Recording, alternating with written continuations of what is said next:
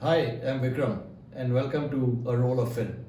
So I'm going to start a new series of videos called Shooting With, and in this series I will shoot with a particular camera using a particular film stock, and then I will review the photographs.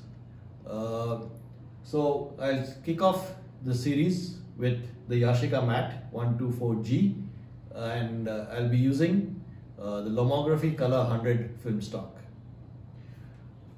So let's just start.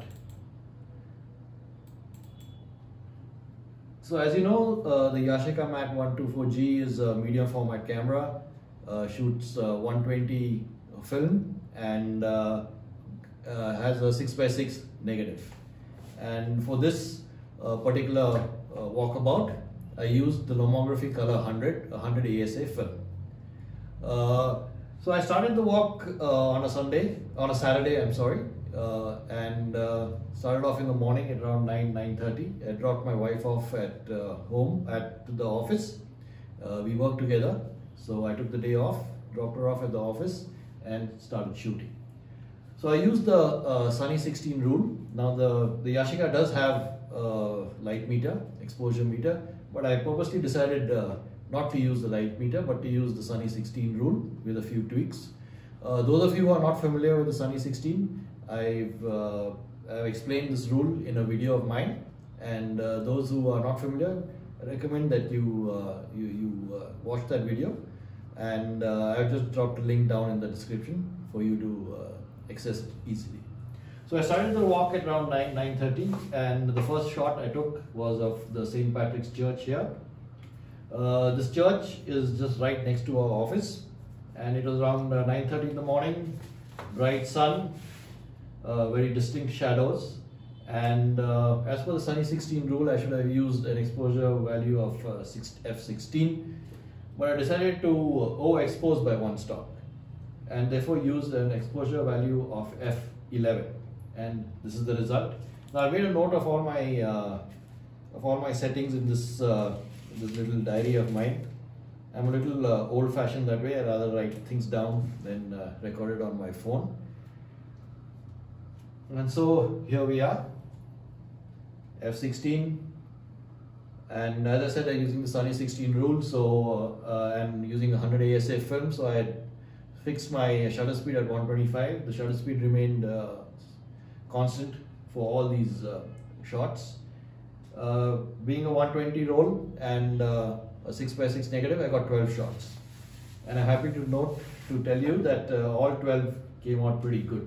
I was hoping for a strike rate of about 8 or 9 out of 12, but to my surprise I got 12 usable shots. Now this is the first time I'm using this camera and this film stock, so I thought it was pretty good going.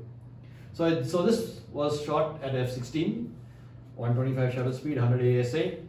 I should have shot it at f16, but I overexposed by one stop. And I think I got, with this, I generally overexpose because I like my images to be slightly brighter. I prefer it to be a little brighter. Therefore, I overexpose by one stop. In hindsight, I think maybe I could have used f16 itself. I would have probably got a little more color in the church building. But I still think, I still prefer. I like this one. I think it's pretty good and nice blue sky. The next shot was of this auditorium. This is also close to our office, and it was taken about, say, 10-15 minutes apart after the previous shot. So the settings remain the same, f11, 125 shutter speed, and again it had some shadows, pretty distinct shadows, and this by overexposing by one stop I'm able to lighten the shadows and get pretty good amount of detail in the shadows. So again, a very nice and pleasing shot. Extremely happy with this. And what I noticed was that this lovely blue sky. I think this Lomography Color 100 really gave me some beautiful blue skies in all the images. Next, I moved to this place, again in the central business district of Bangalore. This is where our office is located and where I did this walkabout. This is a extremely popular microbrewery in Bangalore, and Bangalore at one time was known as the pub city. Now it's full of microbreweries. I always wanted to photograph this particular microbrewery because of this lovely red color and the red and black contrast, plus this light white the first and second floors. The problem with this building is that it's usually half of it is usually in deep shadow. So so the setting I used here was an f8. I overexposed by approximately 2 stops, I would say. The idea was to get some detail in the shadows, to open up the shadows and get some details. And I must say, the shadow detail is good, but at the same time, the highlights are not totally blown out. I think it's pretty nice, not bad, quite a usable image. Now this, anybody familiar with Bangalore will recognize this place. This belongs to an infamous beer baron who's at present absconding due to some tax evasion issues. This again was taken about 5-10 minutes after I shot the microbrewery. They're very close to each other. Actually, I think I took it from the same spot. I just sort of turned a little bit to the right. And again, I shot at f8. Again, overexposed by approximately 1.5 stops, I would say.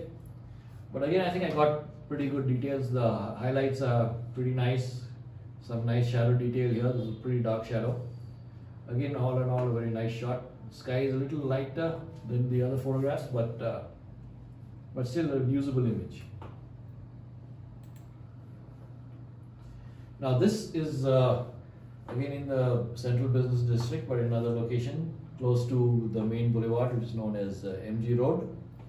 This is an old heritage building made out of stone, which was typical of the old British era buildings in Bangalore. The Book Society, which now houses the Hard Rock Cafe. Yeah, from books to Hard Rock, quite a journey. Again, this area, the Book Society, the building was spotlighted, and I wanted to take out some more details from the shadow again. So I used an exposure of 5.6. And I thought, 5.6 might be a bit too much, but then I decided to just take the shot to see how it came out. And I think this came out pretty well. And this street hawker here, hawking her wares, adds a nice touch to the image. So 5.6, about, again, a couple of stops overexposed, but still managing to get some good detail in the shadow, which is what I really wanted to do. So again, all in all, pretty nice. Now this is the metro station around MG Road. Got a lot of graffiti and painting on its facade. And actually, I took 2 shots of this because I was not very happy with the composition.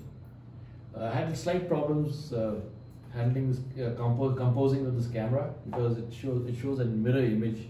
So if I want to shift left, I have to actually shift right. So it took a little getting used to, but again, it was nice. Here I used again f8, overexposing by 1 stop because a lot of the details were in the shadow. I needed to get the shadow detail right, and with f8, overexposing by 1 stop, I managed to get the detail.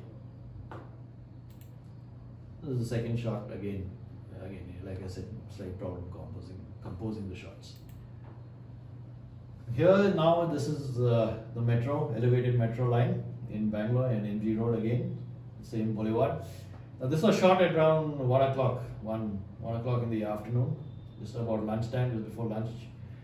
And it was really bright, harsh sun, and very deep shadows here. This entire area was in very deep shadow, and I decided to just experiment a bit and shot it at f5.6. I was a little wary about the shot. I was not very sure whether I was overexposing a bit. 5.6 felt a little excessive to me, but then I decided that let me take the shot and see how it turns out. As you can see, it turned out pretty well. I must say this film stock, the Lomography 100, seems to have rather forgiving, if I may say so. I think you can overexposed by by at least up to 2 stops and still get usable images like this one. Then around 1:32 I picked up my wife. It was a half day, and then she went to get her hair done. So after lunch, so while she was getting her hair done, I decided to walk around again in the Central Business District, back to quite close to that microbrewery. So this is a UB building. This is the UB City. It's a well-known location in Bangalore. Again, belongs to the said beer baron who's absconding. So this was taken, as you can see, it mimics the Empire State Building. And this was taken at F8. Yeah, it was around about, I should say, around 3 o'clock, 3:30 in the afternoon. Very bright, and this white facade. Sun was reflecting off it. A lot of glass here. I was initially thinking of going for an F11, but I decided to go for F8 just to see how the film would handle it. And I must say it came out pretty well. This again is part of the UB City. This was a little less light compared to the previous shot. Again, about 5 minutes difference between the two shots. So I decided to open up by one more stop, shot it at f5.6. And again, I think pretty good. Handled it pretty well. Now, this is a building close to UB City. Again here, it was again about 10 minutes difference between the two shots. Extremely heavy shadow here and extremely bright on this side. The sun was just hitting it here. So here again I overexposed and I took it at 5.6. I think about 2 stops overexposed, at least, if not 1. And I'm pretty pleased by the way it handled. I got the detail in the shadow, managed to get out details in the shadow, and at the same time the highlights are not blown out pretty well. So I must say the dynamic range of this film is pretty good. It handles the highlights very well and gets out the shadow detail too. A little muggy here, but still usable. And then the final image. This I shot actually at home, close to my house. I shot it at f8. Again, the building was spotlit and the shadows were dark. So I overexposed a bit to get some detail in the shadow, but then I blew out the highlights here. I managed to recover it slightly in post-process. I haven't done much post-processing here. This is almost exactly out of the camera.